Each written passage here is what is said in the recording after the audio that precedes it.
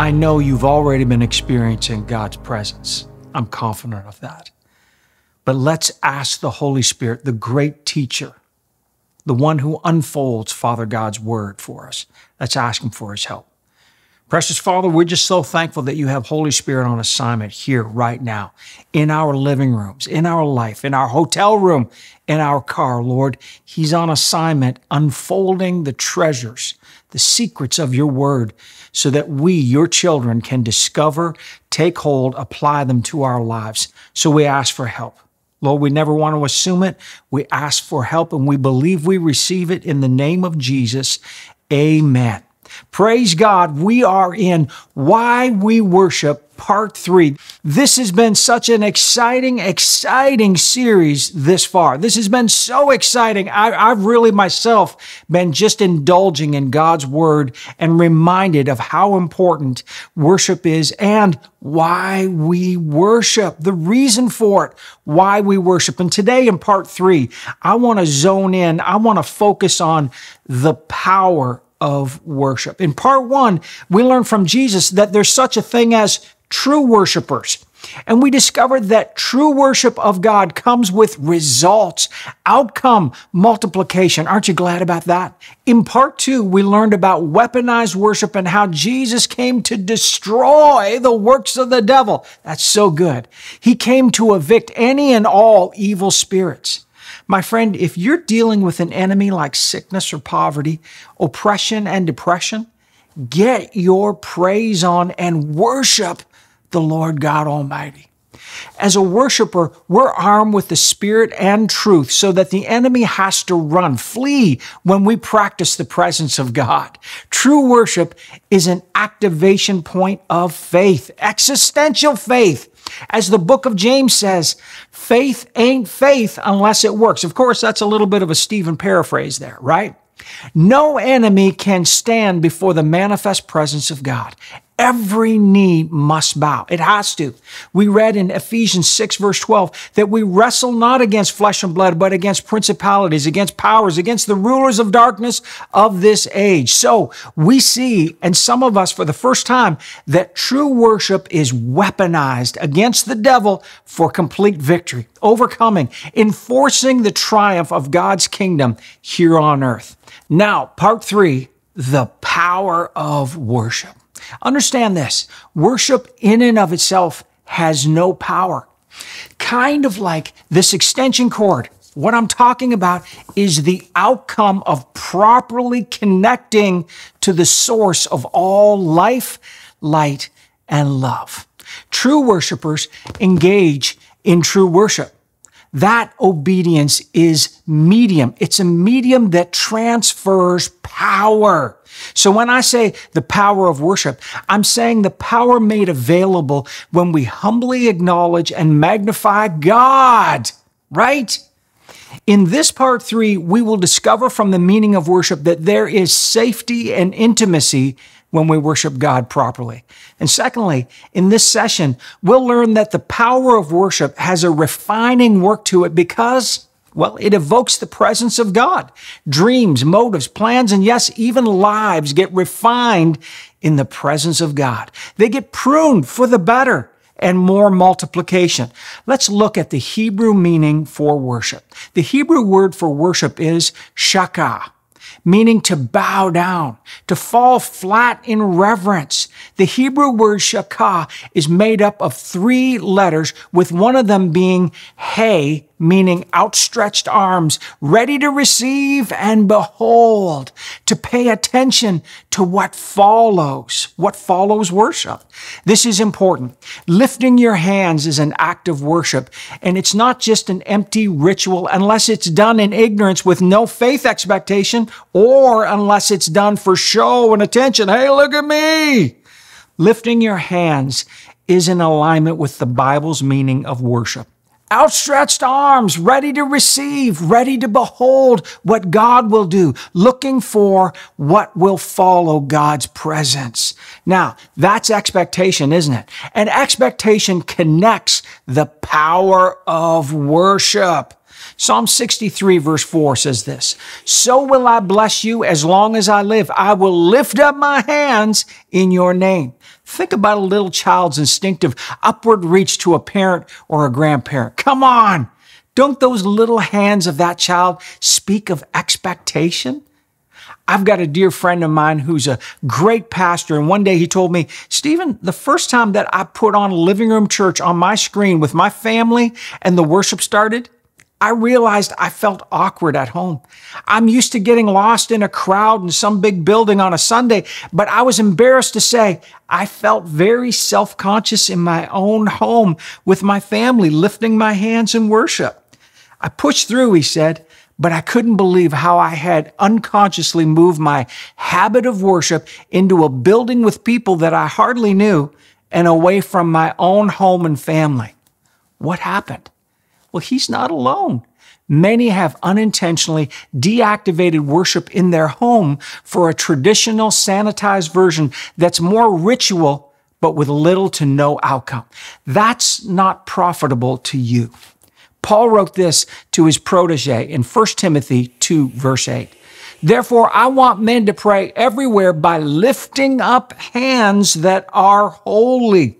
Everywhere. Activating God's presence everywhere. It's a faith thing, not a be weirdo thing.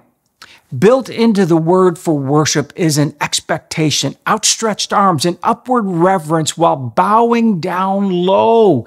And there is also safety built into those 3 Hebrew letters, directing us to an inner sanctuary where God reveals himself to you. Oh yes, safety. What a necessary outcome in this dangerous world right now. Right away, you might be thinking of Psalm 91, starting at verse 1. "He who dwells in the secret place of the Most High shall remain stable and fixed under the shadow of the Almighty, whose power no foe can withstand. I will say of the Lord, he is my refuge and my fortress, my God. On him I lean and rely, and in him I confidently trust." Why do we worship? Oh, my friend, if it were only for the outcomes and blessings of Psalm 91, that would be far more than enough to fulfill that faith pleases God mandate, right? Living in the presence of God, you remain stable, safe in the shadow of the Almighty, whose power no foe can withstand, by the way. He's our refuge. He's our fortress. We lean on, rely on, trust in him. What a way to start the day, to shout and pray, to have fun and play. Yippee-ki-yay! Alexander Graham Bell, the 19th century inventor of the telephone, said this: "Neither the Army nor the Navy is of any protection or very little protection against aerial raids." Here's the point of this. All the natural things we do to protect our family and ourselves against many diseases, loss, and other enemies are feeble at best. Insurance and wealth doesn't insulate from mortality. And what Army, Navy, or even Air Force has any means to protect you from demonic assault, spiritual darkness, wickedness in high places, and the voice of accusation that haunts you in the tallest palace? Mortality can't save us for immortality. This is why we worship. Surely you don't believe that going to a chapel or a cathedral or a church building on a Sunday is the antidote to evil and spiritual wickedness. This is why we worship at home, because it's where we live, pay our bills, make life decisions. It's headquarters for our family. If you're going to worship God anywhere, to experience his presence, do it in the center of your life. You don't need God so much in some building across town, do you? You need him in your home, in your life, with your family. Why do we worship? To know God, to love on God, and to dwell in the secret place of the Most High. Albert Einstein, the brilliant physicist, said this: "Everybody is a genius, but if you judge a fish by its ability to climb a tree, it will live its whole life believing that it is stupid." God has fearfully and wonderfully created you in his image, but you were made to thrive, to live and move and have your being in his presence. So Much like a fish trying to climb a tree, you're not the excellent version of yourself without God's presence, without that context. You're a fish out of water. You and I were made for that intimacy with God. It's where we were meant to live, abide, exist in His presence. That's why religious ritual is such a distraction from true worship. No outcome. Oh, everybody worships, but even in the context of a religious ritual, it's often our efforts and self-sacrifice that we're trusting in. Even a good old-fashioned atheist is a worshiper of something. It could be human intellect, self, the natural world without respect of the owner-operator. It takes a lot of faith for a person to disbelieve in an intellectual God and put ultimate trust in a closed system with laws of thermodynamics in reverse. Now that's serious, vain worship. Our focus is on the power of true worship, the God kind of worship. Remember, worship is not necessarily singing or musical. It can be, but doesn't have to be. The key is something great from God always follows when you engage in true shakah. Now, I want you to make sure that you don't miss the next installment of this series, Why We Worship, Part 4, because I'm going to have a guest or two maybe helping me to present on this topic, the reward of worship. That's what's going to be in Part 4. But I'd like to overlap the concept of the reward of worship with the power of worship in a critical area of life that I believe many people are dealing with. It's the tormenting and often fatal enemies called loneliness and condemnation. The power of worship can defeat loneliness and all that condemnation from the past. It was reported in a national news outlet recently that the #1 epidemic in North America is loneliness. The U.S. Surgeon General, citing scientific research, said about 1 in 2 adults in America reported experiencing deep loneliness. Loneliness is detrimental to mental and physical health. Experts say leading to an increased risk of heart disease, dementia, stroke, and premature death. Now, pile some good old-fashioned guilt, condemnation, and shame on top of that. Oh my goodness. Now you can see why things like alcoholism, drug addiction, doom spending, emotional eating, and radicalized life decisions, they're just so popular. Too often, suicide becomes the final antidote, the final option. Oh, listen to me. You were meant for God's presence, and without God's abiding presence, you're going to always feel empty and lost. Like you're always consuming and still never full. The power of worship plugs you into the resurrection and the life and eternal perspective. Look at what Paul the Apostle said about the knowledge of the resurrection in 1 Corinthians 15, verse 32. He said, if the dead are not raised at all, let us eat and drink, for tomorrow we will be dead. He said, consumerism, that's all you got left? Just eat and drink. Fill up, because tomorrow it's all a waste. The power of worship illuminates the hope of life, the full of life, as you live in God's presence. This is why it's so important for you to understand that worship isn't about music. Worship is that act of obedience that causes us to draw near to God and God to us. It's not about performance, but about faith, expectation, the outcome of defeating loneliness and condemnation. It's not God's will or desire for you to be stuck in shame, blame, and guilt. Not His will. God is glorified as we praise Him and worship Him.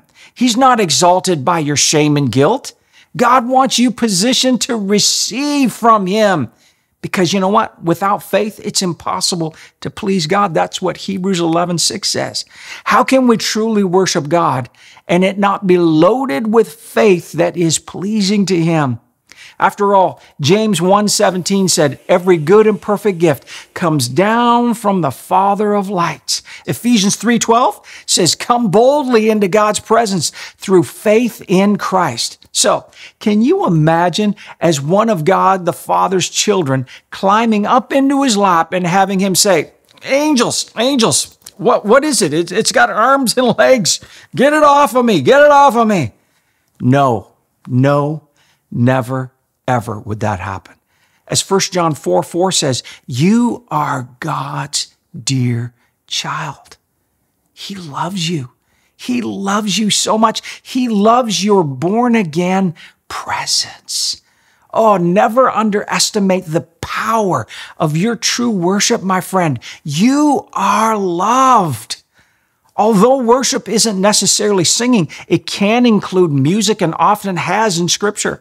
It's really about humbling yourself, ascribing worth and value to God, and with outstretched arms, looking to what follows. Behold. If there's no sense of behold, you strip the Hebrew word of a whole 1/3 of its meaning, and therefore it's no longer biblically true worship. So we will not do that around here, right? Say this, I'm not going to do that in my life or my home. Hey, you've got to keep it real or you'll live a lie. That's religious form denying the power. Note this, something of God always follows when you engage in true shakah. King Jehoshaphat and his people in 2 Chronicles 20, we read about that. When they began to sing, guess what? They saw the victory, an amazing victory. Abraham, when he bowed before the Lord in Genesis 18:12, verse 2, Sarah got pregnant at 90 years old. Woo! Hannah bowed before God in the temple and got her miracle breakthrough of a family. Knowing real worship helps you identify religious, pretentious, nothingness worship. Look at Mark 7, verse 7. This is Jesus talking, and he says, in vain, fruitlessly, and without profit do they worship me, teaching as doctrines the commandments and precepts of men. I had to remind you of that scripture again. You see, God gets no pleasure out of vain, empty worship. Worship that has no outcome, no profit, no results, no fruit, just a big pile of nothing following Sunday on Monday morning. You see, this scripture in the Old Testament always shocks me. Isaiah 45, verse 19. This is God talking. He says, I did not call the descendants of Jacob to a fruitless service, saying, seek me for nothing. But I promise them a just reward. I, the Lord, speak righteousness, the truth, trustworthy, straightforward correspondence between deeds and words. I declare things that are right. God never in any place in his word says, seek me, worship me just for nothing. Just do it for nothing. If you're just singing so others can hear how good you sound, it's empty, it's useless, it's a waste. If you're lifting your hands in church to be noticed and considered religious, you're wasting your life and your energy. If you're doing service for God as a sacrifice because you feel guilty and you're distracted from the obedience that God really wants from you, true worship, shakah, bowing low with your arms open to all the goodness God the Father wants to pour into your life, well, then you're wasting your time. Service for nothing. When my wife Pam was a very young woman, in fact, I believe she was a teenager, she was going through a season in her life when she felt very discouraged. She felt lost, lonely, and very depressed. Her parents were amazing people, ministers, but they just couldn't seem to help her no matter what they did. Late one night, she got out of bed because she couldn't sleep, and as she stood in the kitchen, whispering to God, please, please help me, God, help me. She began to softly sing a new song she'd never sung before to the Lord. Hallelujah, praise the Lamb. Hallelujah, praise the Lamb. My heart sings his praise again. Hallelujah, praise the Lamb.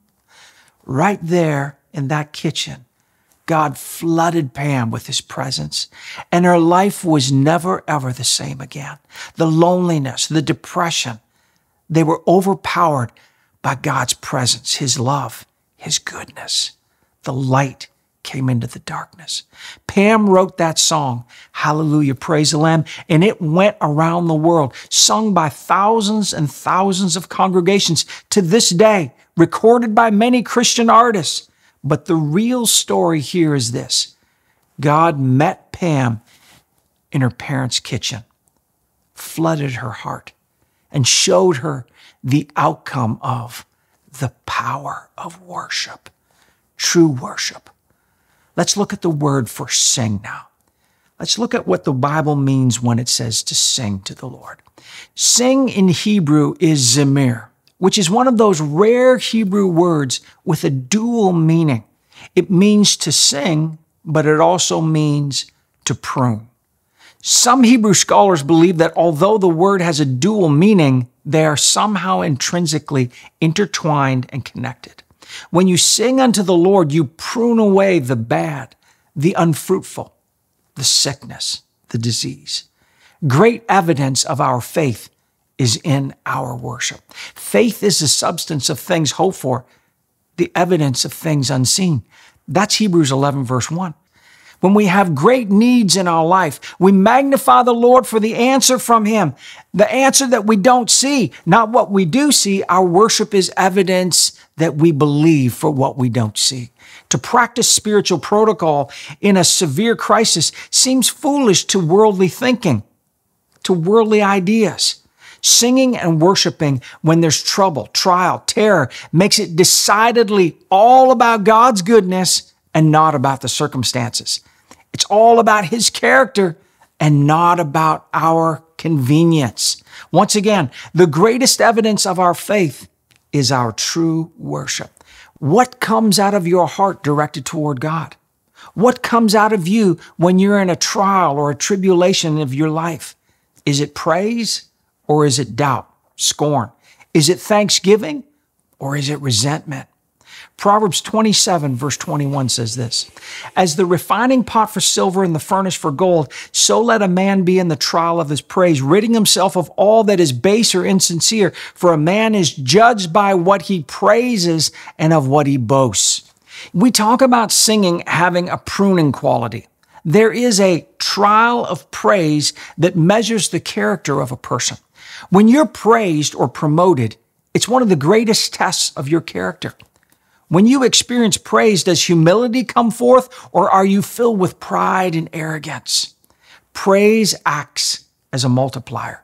Praise God, and His presence manifests more and more and more. Praise a man with very little character, and you will awaken the tyrant and dictator in him, even if he's only 3 years old. Addressing character issues is just basic discipleship. Simon Cowell, the celebrity, entrepreneur, judge of American Idol, America's Got Talent, he said this, people confuse ego, lust, insecurity with true love. How is that possible? Well, without the straight edge of God's word, the terms get hijacked, don't they? The power of worship promotes safety in God's presence, but it also defines genuine spiritual intimacy. Real love is revealed, so you can't confuse it with lust, arrogance, abuse, and a self-centered agenda. Again, true worship sharpens one's character by eliminating what doesn't belong. Ask yourself this. As a believer of Christ Jesus, am I growing? Is my character evolving upward into God's morality and likeness? If not, are you really experiencing the power of worship? Dwayne Johnson, the famous movie star and also known as The Rock when he was a pro wrestler, he said this, the ego can be the great success inhibitor. It can kill opportunities and it can kill success.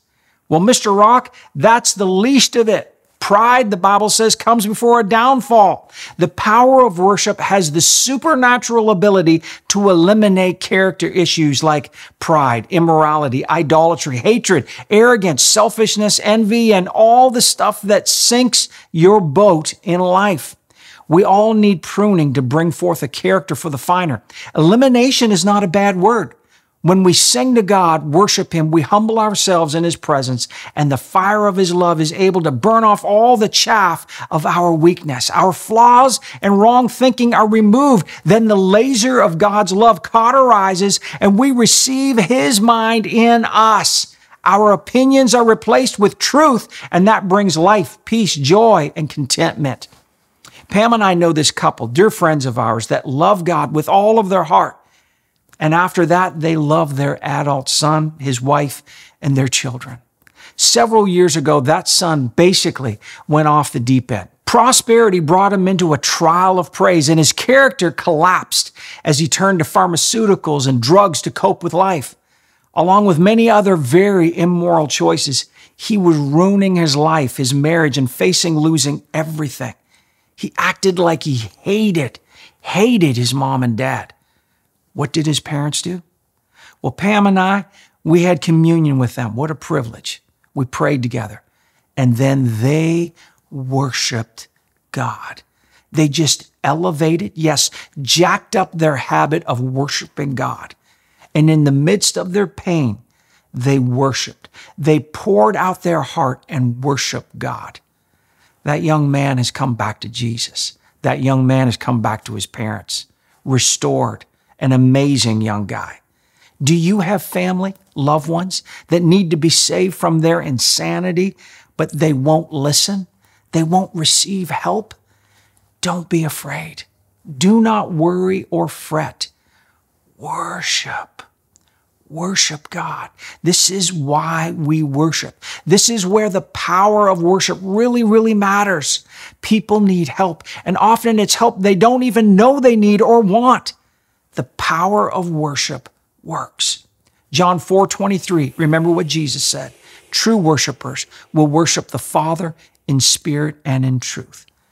Hebrews 11, verse 6. But without faith, it's impossible to please God. For he who comes to God must believe that he is and that he's the rewarder of those that diligently seek him. Worship is an extension. It's an extension of your faith. Worship is an extension of your faith. Where God is important, he works. Where God is not important, he can't work. Well, Pastor Stephen, how in the world do I make God important in my life, in my home, in my living room? Now we're asking the right questions. You never get the right answers until you ask the right questions. I believe you know what the answer is now. Worship God. If you want answers from heaven in your home, worship God in your home. Lift him up. Lift up your hands with a heart full of expectation. Magnify the Lord. Worship him. We worship God because he is important, all important. And we long to, wish to, need for him to work in our life, in our family, in our world. Let's practice right now what we've been talking about. Let's worship God. And if your heart has been wanting to surrender all of your life to Jesus so that you can be called a true worshiper, just pray this with me. And then we'll all worship God as one united family. Use your voice. Pray this after me. God, you see the challenges. You know what I'm facing. I really need your help. I can't fix this on my own.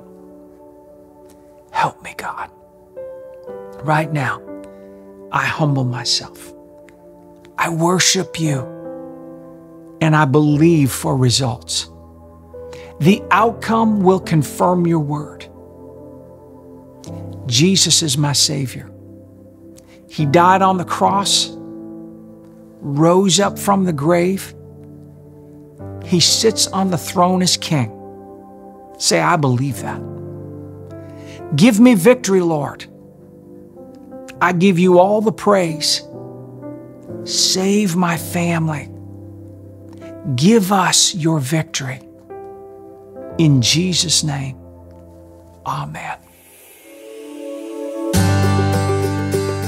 Thank you for sharing this very important time with us. Get our free app with the daily prayer and join us for this Tuesday Talks for an exciting, interactive question and answer and prayer time where we talk about what's important to you. At Living Room Church, you are loved, and together we live life strong.